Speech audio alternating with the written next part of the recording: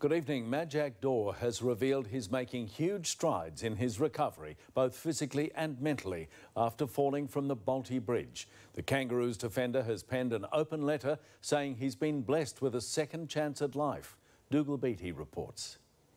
4 weeks on since his fall from the Balti Bridge, Majak Daw says he's on the mend. In an open letter on North Melbourne's website, he wrote, "I'm making huge strides with my recovery, both physically and mentally. I've been blessed with a second chance at life. My attitude and outlook towards everything has improved. I hope to be back out there playing in the blue and white stripes soon." The AFL community rallied around the Kangaroo star after he was rescued from the Yarra River, suffering a shattered pelvis before Christmas.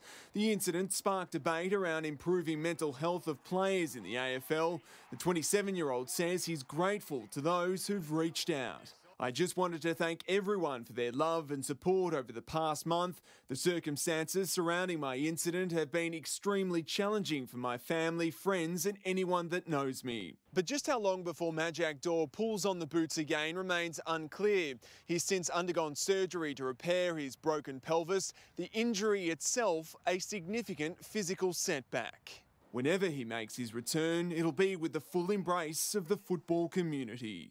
Dougal Beattie, 9 News.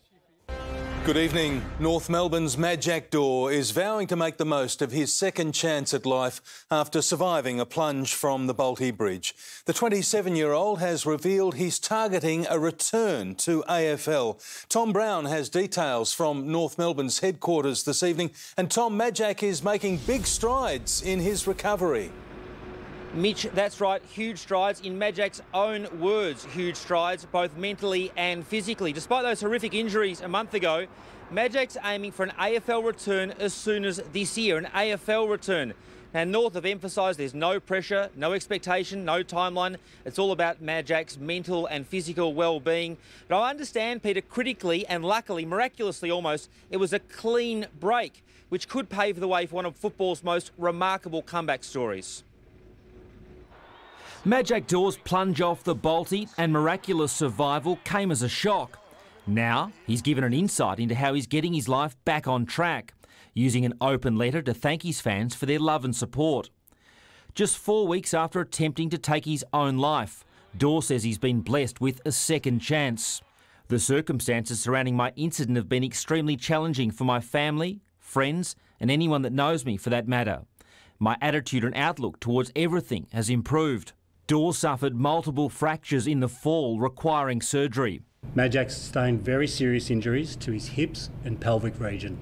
But in a pointer to his determination to return, the Roostar says he hopes to be back out there playing in the blue and white stripes soon.